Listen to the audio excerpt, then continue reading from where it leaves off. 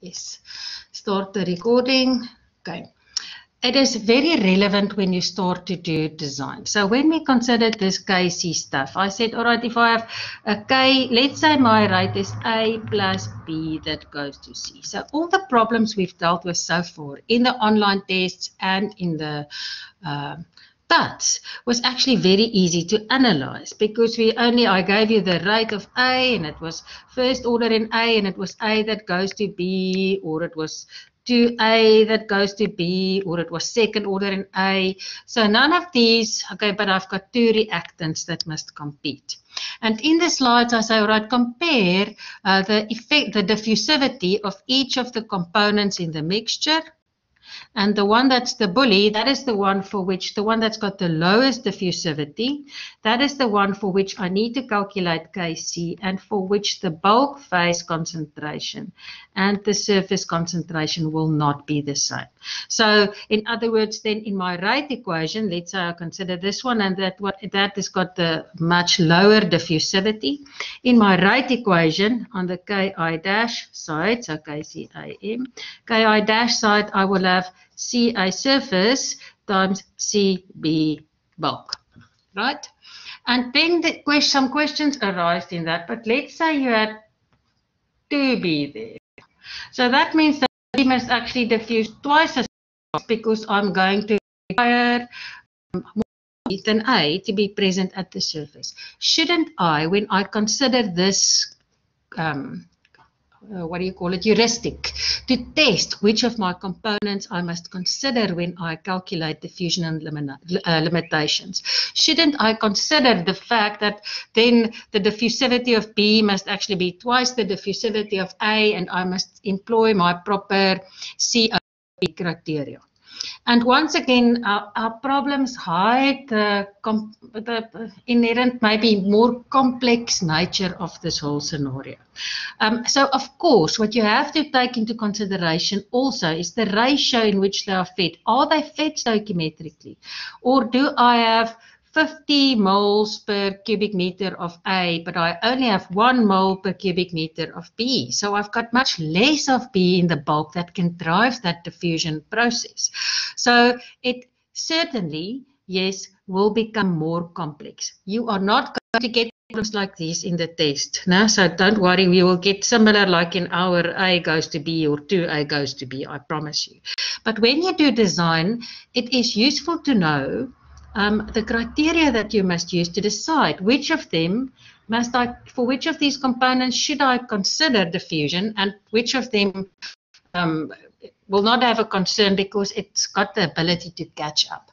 And some, I don't know why, for which reason, but your textbook discuss this criteria, the Mears criteria. Mears criteria, only in chapter 12. So I will revisit this again if people miss this lecture. The Mears criteria, and it's given as a very hidden equation as equation 1262. But that is similar to our Weiss-Prater test that we apply for higher order reactions. So the Weiss-Prater test you can apply on a component by component basis because you use the rate of disappearance of each of the components. Let's say we can use B for change just to be different.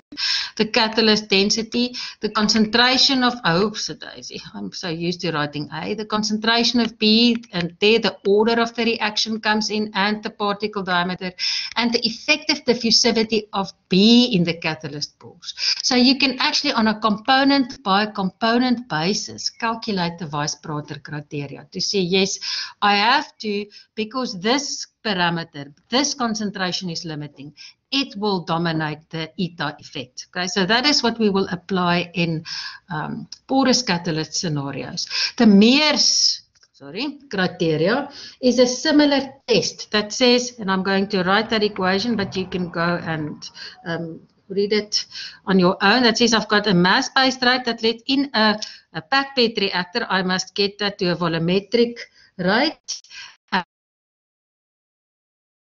I multiply it by the diameter of my catalyst particle, and I include the order of the reaction. So it's just some test of, and this can now of course be the rate of B, rate of disappearance of B. Let's have it. And this is the packed bed density. It's not the density of B. So that's why that may be confusing. So this is my bed density if you've fallen asleep. And then I divide it by Kc and the concentration of B then in the bulk, or whatever component it is. Let's just make that an I, so let's have it more general. So this is for whatever component I am busy doing this test.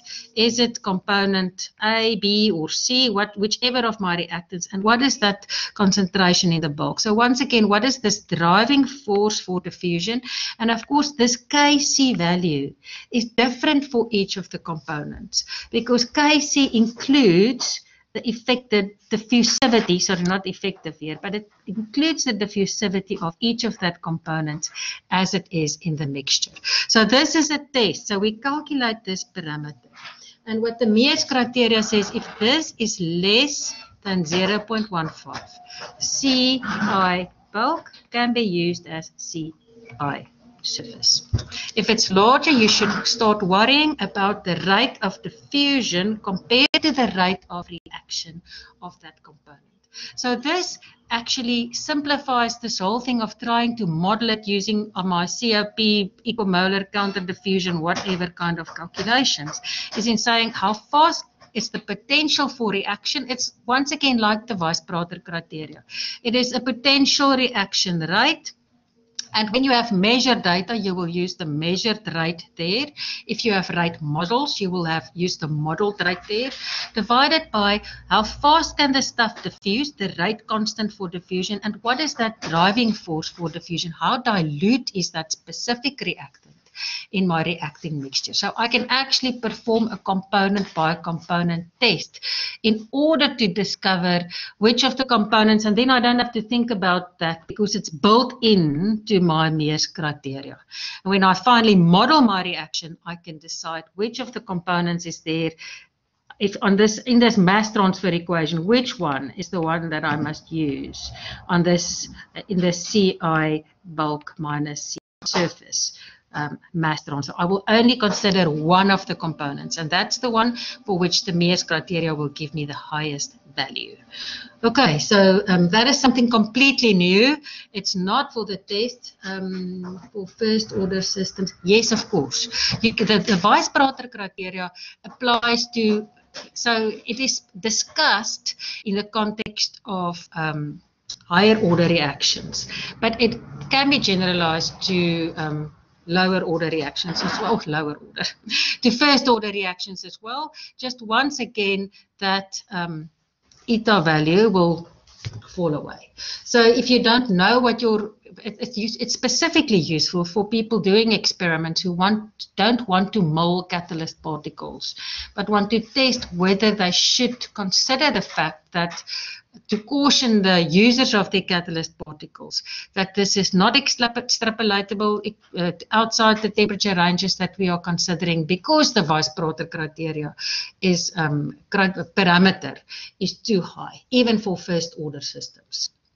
And this Mears criteria that I've just discussed, the Mears criteria, you can also use for any reaction order. The first order systems we are busy considering, the higher order systems, and that is very useful when you